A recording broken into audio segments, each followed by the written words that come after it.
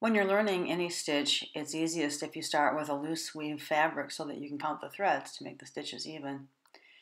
So for the blanket stitch, I've knotted my yarn and I come up from underneath.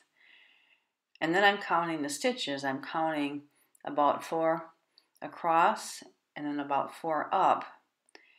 And when I go into the fabric with my needle, it makes an L shape with the yarn that I've laid across the line of stitchery.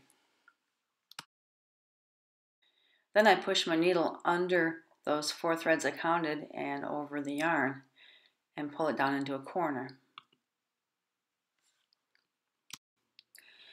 Then I lay the yarn along the line of stitchery and I count down along the line of stitchery 4 threads and then up 4 threads, and I go underneath the 4 and overlap the yarn and pull it down into a corner again.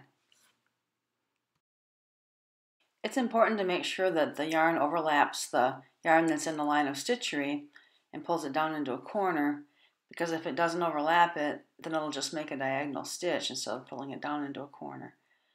So here I make sure I'm overlapping, and then I pull it down, and it's always important to pull it down, otherwise you're still going to end up with a funny looking stitch.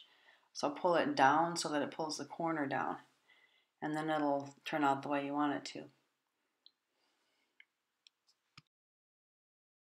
Once you've learned how to do this, you can do it in finer fabric where it's harder to count the threads, and you can use finer thread and not use yarn.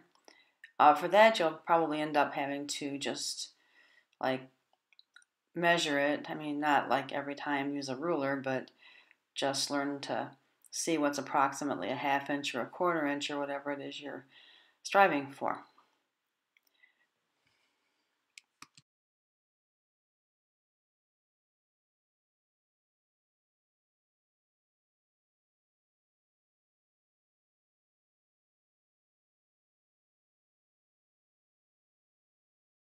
Okay, now I'll show you how to fasten the stitch at the end so it doesn't pull out.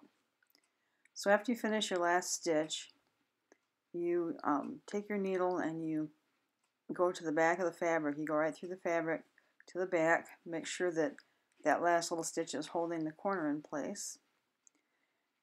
And then you lift up the fabric so you can see the back, and you take a little stitch under a couple of the threads, and you pull it through till you see a loop, and then you pull it through the loop, and then you go through again with another little stitch. Here's a loop, and then you stick it through the loop again and pull tight, and that should hold it.